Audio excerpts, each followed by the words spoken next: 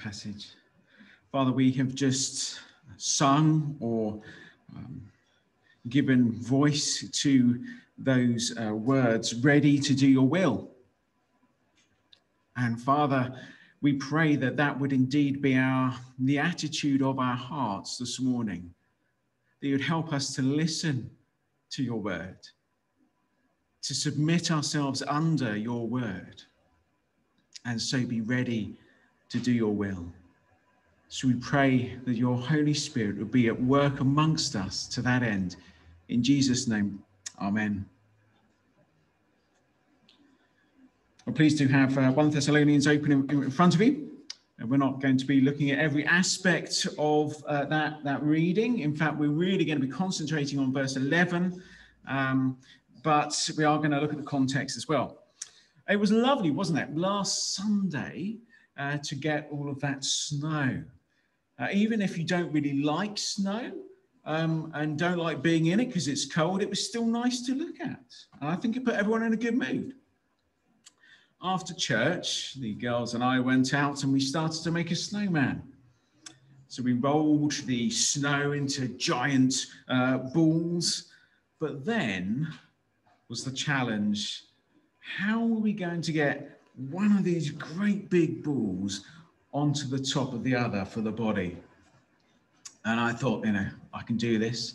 So I bent down and I couldn't move that great hulk of snow on my own. So I had to bury my manly pride and I asked for help. And with all four of us, we could just about lift that ball of snow onto the other, and our snowman was born. And in a church family, the work of discipling each other, it shouldn't be left to just one person. We are a family. We are a body. Maybe you've tried to move something really heavy yourself, like a piano or something, and you don't just move, if it's really heavy, you don't just pick it up with one hand. Your whole body goes into it. Imagine moving that piano. You're pushing with all your body. All the muscles throughout your entire body are engaged in that exercise. And so we saw in Ephesians last week that the whole body plays its part. The body grows and builds itself up in love and becomes mature in Christ as all the body plays its part. So maturity is the aim of the body here, and maturity is to be like Jesus. As individuals, we might wonder, well, what on earth can I do? But together, it's as together we begin to faithfully flex our spiritual gifts and serve each other in the power of the Holy Spirit, is then the church will grow and become like Jesus. Even if you think your bit is quite insignificant, actually it's as you do your bit that the church grows and builds itself up in love. We didn't really explore too much of the practical aspects, so I think hopefully we'll do a little bit more of that this morning. We're going to build on where we left off as we look at this passage, 1 Thessalonians chapter 5. So as we come to think about the work of encouraging and building the body of Christ, we need to make sure that our eyes are on the prize, that we know what lays before us, that we know where we're going. That's the pattern that we've set in our vision. First, we look at the Lord, and then we look at other things. That's the pattern that Paul sets in this letter too. He points us towards Jesus and then talks about what we need to do. So our first point this morning is remember Jesus is coming back. Remember, Jesus is coming back. There's always lots of speculation about when Jesus is going to return. But Paul says he's not going to write about dates and times, and that should stop us getting taken in by people that speculate and have all these different theories about, I think they've worked it out. If Paul didn't know, and we don't know. So let's not waste our time thinking we think it's going to be whenever. In fact, he says Jesus is going to come back like a thief in the night. This world is going to be going about its business. It'll wake up just like it did today. It'll be just like any other day. And then Jesus will return. Unexpected for all to see. There will be loudness. There will be angels. There will be glory. There will be no missing Jesus when he returns. So that will be the unbelievers who aren't expecting him. But as believers, that day when Jesus returns, that's not going to be like a thief in the night for us. That's what he says. You see, the thing about a thief is he doesn't announce himself in advance. He creeps in. He takes your stuff and he's gone. And if you hear him in the night, oh, what panic there is, isn't there? Oh, I think there's someone in the house. Oh, you better go and check. Why me? But it's horrible, it's scary, it's unexpected. And that's what Paul is saying to those who are in the darkness, to unbelievers. This is going to be shocking. This is going to be scary. Jesus is going to be suddenly there. But to believers who are in the light, it won't be an unexpected thing. He's not going to be like that thief because we are expecting him, aren't we? I hope we're expecting Jesus to come back. But we don't know the precise time or the precise day, so there will be an element of surprise, but it's not going to be completely unexpected. It's the same sort of thing as when you're expecting someone to pop round to your house sometime in the day. They say, oh, yeah, I'll pop in at some point in the day. You don't know precisely when, but the bell rings and you go, oh, right, yeah, they're here. So there is a difference. Those who are in the light, we are expecting him, but to those in the darkness, it will be as unexpected as a thief. So as those expecting Jesus to return any day, that should affect our lives. This is what Paul is saying in verses 6 to 8. Since we're in the light, our behavior should be fitting for the sort of thing that goes on in the day. So whereas those people who are in the darkness, in the night, they tend to sleep, and that's the time you sort of get drunk, and all sorts of shady things go on, all those things associated with the night and with darkness. But since we belong to the day, our behavior should fit with the things of the day. So honest dealings, things that can be seen. So things that are open and honest, things that happen in the daylight. So we should be sober, he says. Now, that is talking about drunkenness, but it's not the main purpose. It's metaphorical, really, there. So it's about being ready. It's about being calm. It's about being steady. It's about being sane, able to think clearly, able to think wisely. That's what he's saying. And then he says, obviously, in verse 6, he says, let us not sleep. Now, obviously, we're not meant to take that literally. Again, it's a metaphor. Our lives are not to be lived as if Jesus wasn't returning. And so we just fill ourselves with all kinds of sin. We're not to be dull and not thinking and just spending our time distracted by sin and the deeds of the darkness. And we are to spend our time doing what people do in the day, and that is getting ready, living as we should, helping others get ready too. So I wonder, as we've seen those two contrasts there, the deeds of the darkness, just do all those shady things that we know belong to those sorts of worlds. And then we've got the living in the light and living to please Jesus, living in openness, honesty, anticipation, readiness. I wonder if we ourselves are living in the light of Jesus' return. The senior pastor of Street Baptist Church, the church I was at formerly, I used to work with him, obviously. He preached his final sermon there on the 27th of December, and he was looking forward to retirement. But this Monday, totally unexpected, just 1 month later, he went to be with the Lord. He wasn't expecting that. He didn't know the time and date. And we don't know the time and dates of our lives, the time and dates of Jesus' return. So does the fact that we will meet Jesus face to face one day, does that impact how we are living now?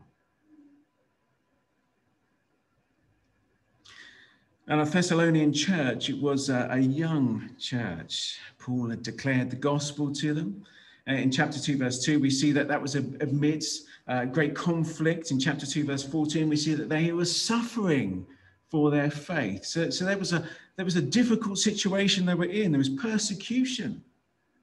And in all this persecution and suffering, they are to remember that Jesus is coming back. He is coming back. And so they are to love, they are to live accordingly, because Jesus is coming back. This isn't just going to carry on forever and ever. He's coming back. That should affect us now. So not only does that mean living to please God, chapter 4, verse 1, it also means protecting themselves with spiritual armor, because we are in a war. There's all sorts of things going on in this world, deeds of darkness. We are in a war. So we need to protect ourselves with spiritual armor. That's what he says here. So there's the breastplate of faith and love. Just quickly, that means to trust firmly in the promises of God, to put our faith in him. That is what protects us, by putting our faith in him. It means we rely on his great love for us, what he is doing for us. Holding on to his love, holding on to his promises. That will provide the protection when the world attacks us, when life is so difficult, when we are grinding through and we think, oh, is there ever going to be any end to this? We hold on with faith to his promises. We hold on to his love. We trust in him. And then there's the helmet of hope. Sounds slightly comical, doesn't it, really? The helmet of hope. Would you pass me a new helmet of hope, please? I've seemed to have misplaced my helmet. But what is this helmet of love? Hope. It's the future hope of all that God has promised. And because it's based on what Jesus has already done for us, our hope is a secure and guaranteed hope. That's what it's explaining in verses 9 and 10. Verse 9, what does your future hold for you? Is it wrath? When you finally go to meet the Lord? Is that what you're looking forward to? Is God going to send you to your eternal punishment because of your sins? Because that's what we deserve, isn't it? But actually, no, through Jesus Christ, because of what Jesus has done on the cross, for all those who have repented and believed in him, we will not face God's wrath. And this is the good news. But more than that, we are destined, he says, to receive salvation. Just think about that for a second. We are destined to receive salvation. And you might think, well, hang on a minute. I thought I already was saved. What do you mean I'm going to receive salvation? I thought I had that now. Well, the Bible speaks about salvation as something that has taken place in the past. So we have been saved.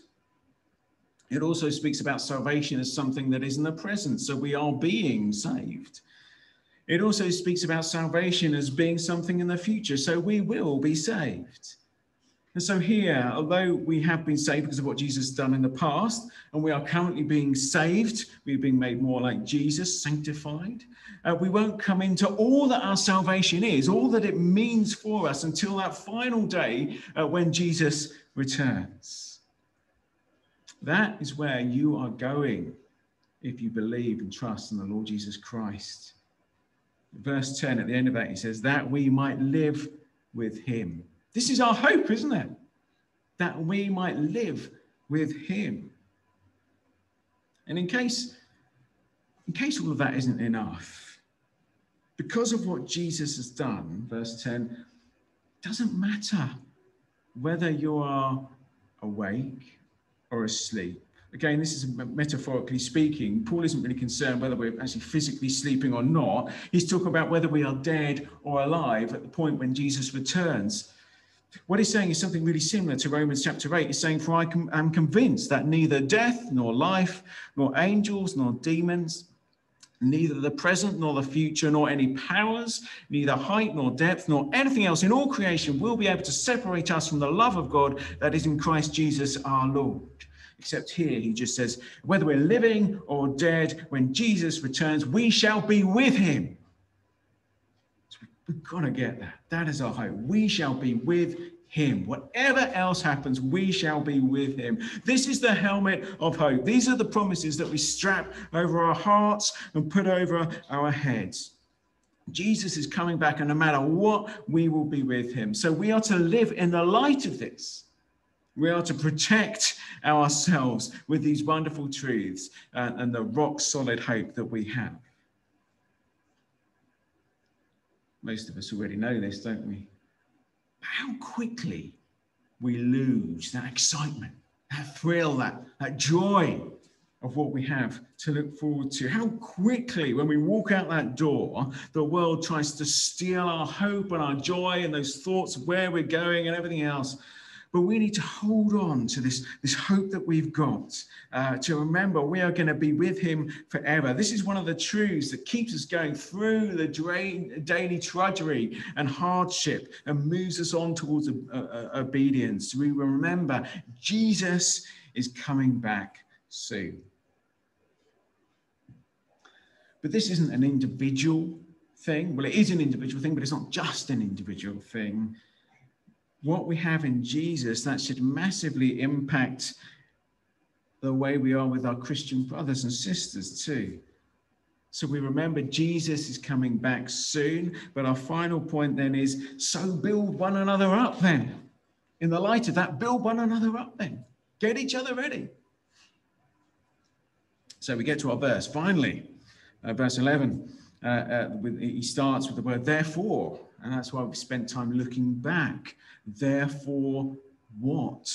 Well, therefore, since Jesus is returning, you have this hope of a future and that you will be with him. Verse 11, therefore, encourage one another and build one another up, just as you were doing. So there's two things there. One, encourage one another, and two, build one another up. So first, encourage one another. What does that mean? Well, notice this is a relational thing. He's not saying, Matt, encourage yourself. Although sometimes we do have to do that, don't we? And it's right to give yourself a good talking to sometimes, as the psalmist does in Psalm 42, verse 5. Why are you cast down, O soul? We have to talk to ourselves sometimes, don't we? But not here. That's not what he's saying here. He's saying encourage one another. Obviously, this means that we need to be together. I can't encourage you if I'm never with you, and you can't encourage me if you're never with me, can you? And this is why we all need to be looking out for those who are missing at this time. This is why we all need to be reaching out to those who are not meeting with us. I wonder if you've noticed there's someone that's missing that you haven't seen on Zoom or physically, and you just think, I wonder what's happened to them. You know, we're not to get all condemning and lay guilt trips on each other, but we do need to reach out in love and carefully and lovingly and kindly. We need to help each other in this. We need to encourage each other. We need each other. You know, if I think that my faith is just a private thing, I don't need anyone else, you know, I'm a strong believer, I don't need to go to church or whatever else, that clearly goes against what God is saying here, doesn't it? Because actually, how can I encourage anyone if I don't see anyone? How can you encourage me if you're never with me? So we need to obey this.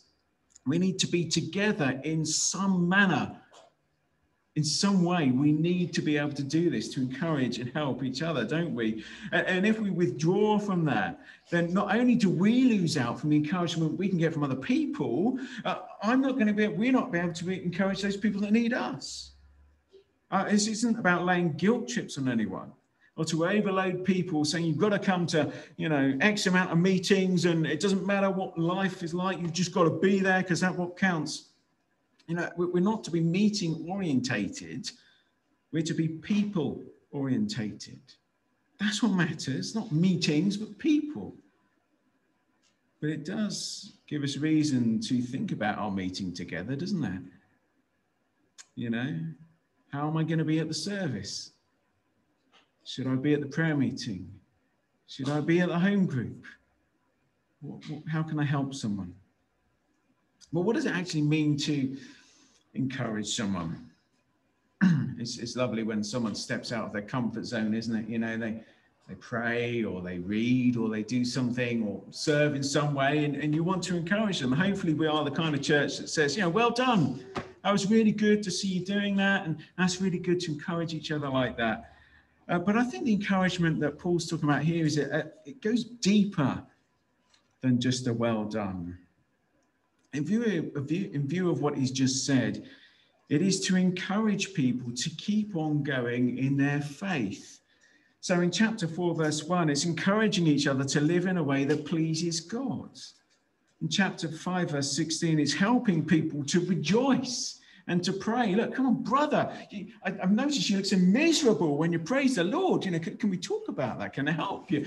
I've noticed you never seem to pray. How is your prayer life? Can we, it's just chapter 1, verse 16 is modeling what it is to live for the Lord so other people can look at us and learn. So you see, it's much more than just a caring compliment. As good and right as that is, it's encouraging each other to follow Jesus. Come on, sister. Let's pray about your problems together. Let's pray about my problems together. Let's go and have a chat about it. Let's help each other. Let's shoulder the weight together. You're not alone. You don't have to go through this alone. Why do we need this help? Because it can be so hard, can't it? So much in this world clouds our vision of the Lord and what we have in him. His return can seem as distant as that thief in the night. Like, oh yeah, it might happen one day, but I can't even think about that right now. So we're to encourage each other to keep going, to keep our eyes fixed on Jesus, to work his word deep into our lives. So it's just part of us. So we're submitting ourselves to him. That's why home groups, I think, is so important, actually, in our discipleship, because we get the chance to talk about this together. We get the chance to explore what was said on the Sunday, to apply it, to think about it, to see how that's going to work out in our everyday lives. It is our calling to help each other. It is our calling to encourage each other in the faith. One of David Attenborough's recent documentaries, there was this episode where there's this big herd of muskox, I think they're called, strange creatures. They were big, hairy, ox-type creatures, really sort of big and furry. And then there were these Arctic wolves, and they obviously wanted to eat one of these muskox creatures. And so they were trying to separate the herd, so they could take one of these prized pieces of meat for their dinner. And they were sort of agitating the herd, coming in and coming out, and the herd was sort of responding. Some of the more bullish ones were coming out to meet the wolves, and then one got separated. And he sort of began to run away. He realized he was in danger. He began to run away, but he tripped, he fell, he was over. And the wolves started to come upon him. But then the herd saw, and they came to his rescue. They sort of piled in, and all the wolves scattered and got out of there. There was no dinner that night. We are in a spiritual war. The enemy has many tricks to try and divert our attention from the Lord. And one of them is to separate us from each other, from the body. Because he knows when we are alone, we are much more vulnerable. We need each other. We are to be a means of God's grace to each other. He's given us to each other to be a blessing, to help each other, to encourage each other to keep going. We're not to just keep going, just be doing maintenance work. We are actually to be building one another up. That's the second part of verse 11, isn't it? Build one another up. What does that mean? It means to help each other grow, to help strengthen one another in the Lord, to help each other become more like Jesus, to help each other get to know him more, to add what is missing in each other's faith, to model what it looks like to live for the Lord, even when we're not in ideal circumstances. I know you're struggling, brother, but look, I struggle too, and look, I can help you in this. Verses 14 to 15 go on to show more of what's involved in helping each other carry on and build each other up. So maybe read through those again in your own quiet times. But quickly now we just whiz through them. So admonish the idle. There were some brothers in that church that were being idle. They were being actually quite disruptive. And so there's the idea that correction would be needed. That's part of helping each other, encouraging each other, building each other up, is correcting one another when there's a blind spot in our faith, in our life, in our walk. Is actually coming alongside each other and saying, do you know, it's not very helpful what you're doing there. But also to encourage the faint-hearted, to help the weak. We are a body. We can't just ignore it when one of us is struggling. Like that big hairy ox. I'm not calling you big hairy oxes, but you get the picture. The herd, the church must gather around and help each other, pick each other up. It's not always easy, is it? Because we don't always want help. We can be too proud. We think people are having a go at us when they come alongside us to help us. But we are to do this graciously, kindly, lovingly help each other. And then we know it's going to be difficult. There's going to be some difficult times, some difficult conversations. Not everyone's going to get it. Not everyone's going to want our help. And even when we offer the help, sometimes it'll be rejected. And so he gives this characteristic call for patience. Oh, he keeps having to tell us about patience, doesn't he? Oh, we know we need this. So he says, be patient with each other. And again, all this requires relationship. It requires time. It requires being together. It's going to require personal sacrifice, because to build relationships means spending time with each other. And we need to be intentional about this. So perhaps this means not necessarily just waiting for the opportunity when you see an obvious need. Maybe it means we need to be more proactive about this, thinking, well, that person, how can I build them up? Maybe we need to be thinking, who's struggling in the church? How can I help them? Not how can you help them and you help them. How can I help them? Sunday services are usually a good time to do this. It's hard at the moment, so we need to be creative in how we can do it otherwise. We need to meet in home groups. We maybe do one-to-ones. Again, it's difficult in our current circumstances, but one-to-ones are a brilliant way of doing this, of helping each other grow in the Lord.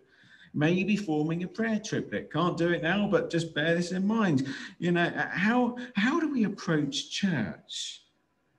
Do we come to church thinking, what am I going to get out of church? What's church going to give to me? What are they going to do for me this week? Rather, should we not be thinking, how am I going to help? How am I going to encourage? How am I going to build up those around me, those people that I know are struggling, those people I never talk to? How am I going to bless them? It's hard at the moment, but don't worry, I'm going to keep banging this drum for as long as you keep me here, so that we don't forget. We need to be encouraging each other, building each other up, and I'm planting the seed here. It would be so good for the spiritual health of this church if we could just regularly meet with one other believer with the sole purpose of encouraging them, building them up in their faith. This isn't my idea. This is Paul's idea. He's saying, encourage them, build them up. I know the thought of that fills some of us with real terror. We think, I wouldn't know what to do. I wouldn't know what to say. But actually, the revelation is, we don't need a degree in theology. We just need to know and love the Lord. He's dealt with you, hasn't he? He's saved you, hasn't he? He's been teaching you things. Well, that's a start. We just need to know and love the Lord. What a help it could be for a young mum to meet with a more mature believing woman and to learn how that older woman coped with all the demands of life and all the busyness and still come out following the Lord. Perhaps there's younger people in our congregation just think, I don't know how I can cope. And there's an older person who can come in and say, well, look, this is how. Let me help you. Let me support you. Let me pray for you. What about if there's the young men in our fellowship? Surely they need older guys to come in and to chat through, what does it mean to be a man of God? The world's saying to be a man, you need to be da. So we need to be saying, actually, this is what you need to be. This is what a man of God looks like. How valuable it will be for newer believers to meet with older believers to be taught, this is how you read your Bible. This is how you pray.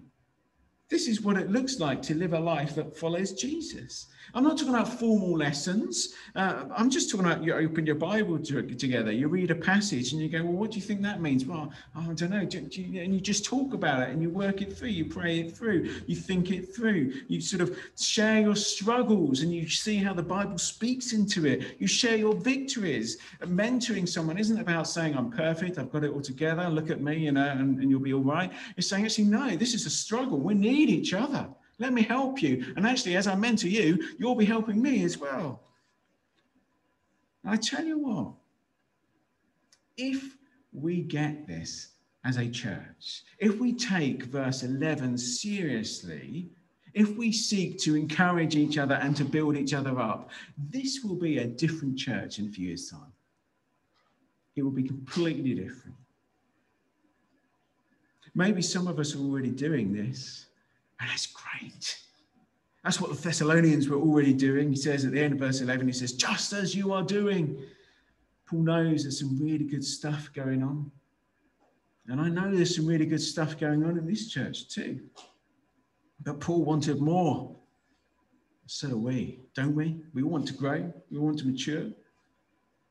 We want to see every disciple discipling another. It seems scary, but this is what a family does. All of us helping each other to follow Jesus and to follow him better. If you leave it to just me, if you leave it to just the elders, it's going to be like that snowball. It's just too heavy. I can't do it.